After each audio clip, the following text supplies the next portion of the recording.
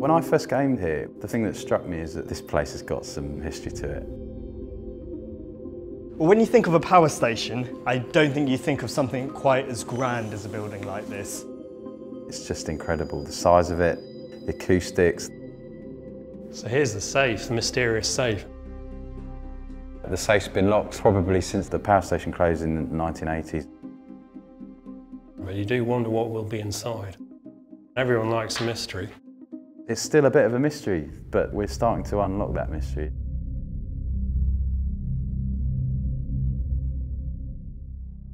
The amazing history that's gone on here at Barking and Dagenham, it goes back to the 14th century. Barking was a small fishing village. It was actually a really major tourist destination during the late 1700s and early 1800s. But by the late 1800s, it was starting to become a place for London to dump its rubbish. In the 1890s, electricity is becoming important in London. Well, as they get more and more demand, you have to build more and more local power stations. And people are rather getting fed up of all the smoke that's coming from all these local places. So in 1925, they go for a complete change of policy. And here at Barking, they build the largest power station that had ever been built. So this is the main entrance to the building. We'd have had the reception team sitting in that office. I think one of the amazing things here is the way they built quite functional buildings and how grand they were back in the 20s. It was an undertaking fabulously expensive. The investment when it was originally built would have been a building where the detail on the design, from the floors to the ceilings, no expense spared. The tiles going up the wall, the staircase, it's a beautiful building. When it opens in 1925, King George V comes here. He's very excited about this huge new power station. King George stood about here. You can see the footprint of the control panel, which would have been here. And King George V, he gives a speech where he talks about the strength of Britain being the strength of its coal fields. Well, we've been this rich on coal. If we can develop electricity to the same way that we've developed coal, we can run the British Empire at a great new efficiency and strength. You look at other power stations around the UK and other buildings of the time, 1920s, 30s. A lot of them were celebrated buildings. The power station closed in the 1980s and a lot of the buildings were then demolished, and this is one of two which is still standing. And if you have a look around the building, you'll see the old safe. Originally, the safe was in the room where the finance people worked. So on a Friday, when the workers had done their shift, they'd go to the finance room and they would get their wages. People would have been paid in cash. And well, you did seem to get quite a few wages, robberies, so you can see why it is a secure room. The key's lost in time, so we need to bring in a professional to help us open the safe.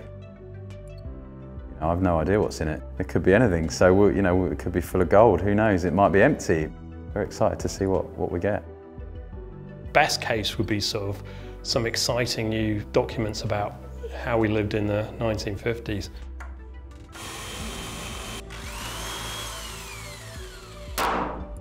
We think from the nature of it, there might actually be an inner safe as well. My heart was pounding. Actually seeing that door open was just absolutely amazing. We've been waiting such a long time for it. It's been really exciting today. We found lots of documents inside, some stationery. You can see the stapler, which is probably older than me. I was just blown away by what was inside.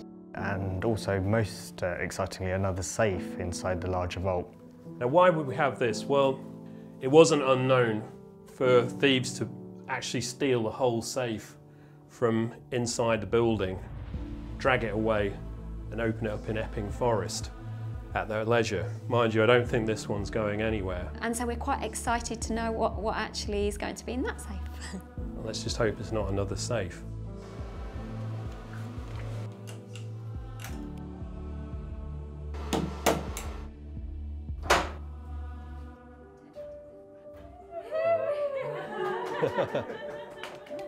That safe didn't have anything in it, but the time capsule that the vault has provided us gives us a real look back into what the time would have been like. You have to wonder, why did they leave it locked? This is a strange glimpse into a world of work that's disappeared, a world sort of pre-computerised. I'm sure this isn't the last mystery this fascinating building will reveal. A building so important for the history of power supplies to Londoners that brought electricity to so many people. In this building, it's got a rich history that we want to preserve. We think it will add value to the community. Really important to remember what was here in the past. There were hundreds of people that worked here. This is their legacy, and it's great. It's great to see it's still here.